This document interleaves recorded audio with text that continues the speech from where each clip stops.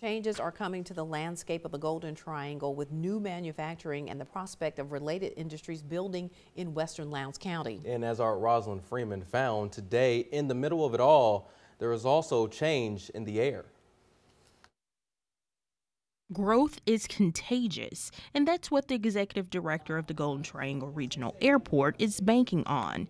With the groundbreaking of a new billion-dollar aluminum plant nearby, he sees his business taking off too. But we're excited to have them. We believe that's going to add a lot more jobs to our community as well as passengers for our airport. So excited to see that development. It's the economic development that has allowed us to grow and made more passengers that we get to serve. Some improvements are already in the works. GTRA is building a $12 million jet bridge, and a land deal will allow them to expand runway space. For our future, that's correct. Yeah, it allows us to secure land for a parallel runway, which is really the orientation you see at a lot of airports across the state. So if they're going to add a second runway, normally it's going to be parallel to the existing. These improvements add up to the ability to accommodate larger aircraft and more amenities for flyers. There's going to be more options when it comes to seating. So you have your basic economy, then you'll have your comfort plus, and then you'll have first class options now too. And for those reluctant to take to the skies, I would encourage everybody to fly as much as possible because it is a great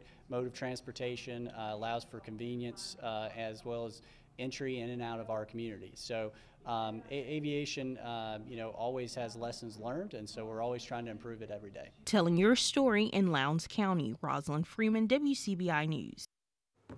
Dowell says the GTRA is hoping to start the jet bridge project this summer.